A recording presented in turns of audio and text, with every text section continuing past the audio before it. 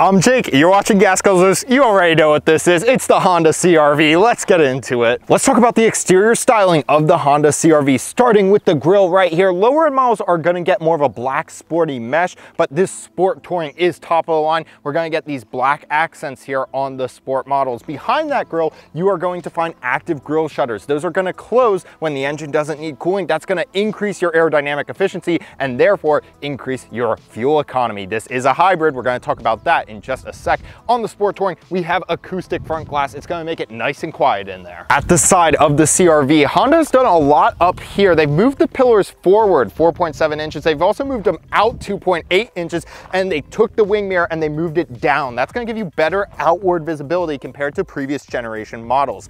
This Sport Touring here, you're gonna find it's extra quiet on the inside. That's because there are fuzzy fenders. If you feel the inside above the wheel, it's fuzzy, and that is supposed to reduce road noise and make it quieter in there. That's working with that acoustic front glass on this Sport Touring. Gonna give you a nice and quiet ride, I think we will find when we go for a test drive. 19-inch black wheels here. Overall, real nice side profile. At the rear of the CR-V Sport Touring, first of all, you have the classic vertical LED taillights, which have become a staple of the CR-V. The Sport Touring is gonna get a hands-free power liftgate standard. If we open it up, we're gonna find 36.3 cubic feet of space behind the second row. Put those down, you're gonna have around 76.5 cubic feet of space. It is a bit of a far reach to put down these seats. You gotta really sit in the car and reach over, and there's not a spring assist to throw them down, but eventually it's easy enough. You can get 1,000 pounds of towing capacity, maybe tow a small travel trailer or something like that. This is a real nice amount of cargo room. This vehicle also uses the 4th generation of Honda's dual motor hybrid system. You can find the same system in the new Accord.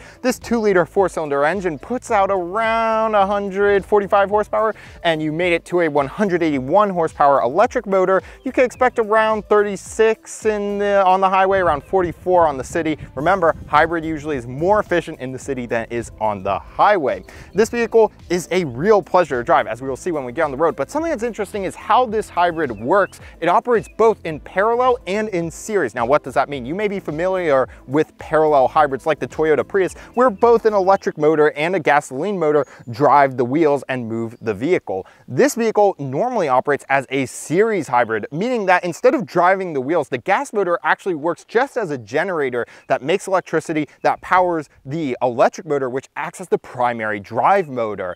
And this is more efficient around town and such, but when you are on a long drive, you're on the highway, the vehicle is going to detect, hey, it may be more efficient to operate in parallel, and it will seamlessly, without you knowing, engage the 2-liter gas motor, and that will become the primary drive unit, and it will act as a parallel hybrid. Real cool technology from Honda that's going to give you that great fuel economy, and the Sport Touring is standard all-wheel drive. This vehicle has Honda Sensing, which is Honda's standard suite of safety features, and it is quite impressive. It's on the same level as like Toyota Safety Sense, which is also industry leading. You have adaptive cruise control, you have lane keep assist on this vehicle. Got to keep your hands on the wheel, but it'll generally kind of keep you centered in the lane and keep the speed just right. It also has low speed auto emergency braking, and in addition, you have blind spot monitoring, and of course, you have your rear cross traffic alert on top of many other features that Honda Sensing offers. Now, in the rear of the CR-V Sport Touring, we have vents as it should. This vehicle goes anywhere from the high 30s to low 40s, and we have 2 USB-C ports. I don't have the exact sticker for this vehicle,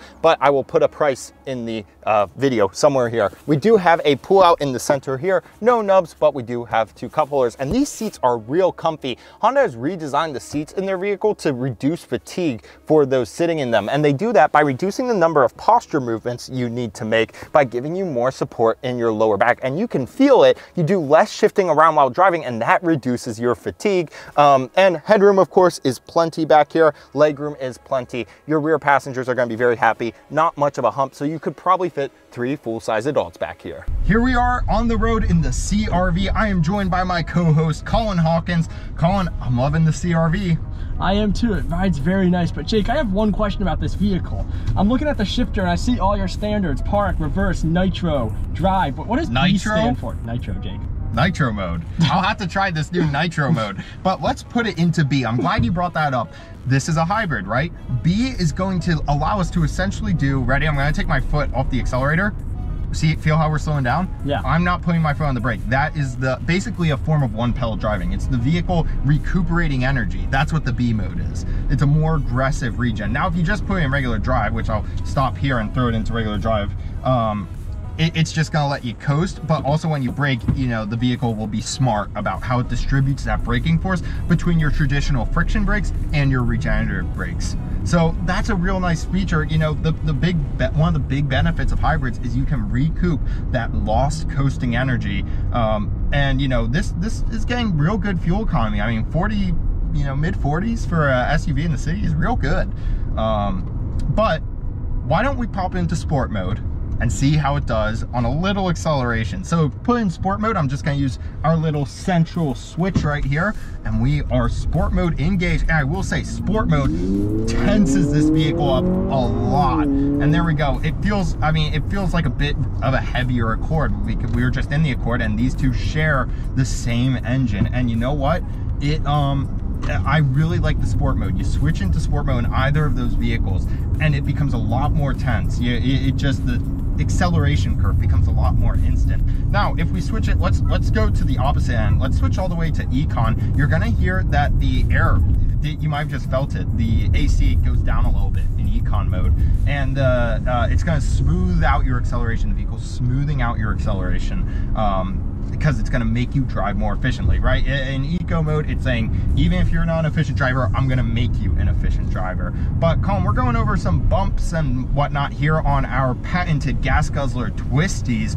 I can tell you the steering feels real good in this vehicle, especially compared to another, you know, kind of mid-sized crossover. But tell me, where are you feeling as a passenger?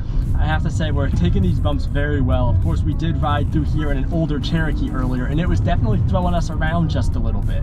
But the CR-V is able to easily mow through these bumps, and mind you, these are some pretty severe bumps.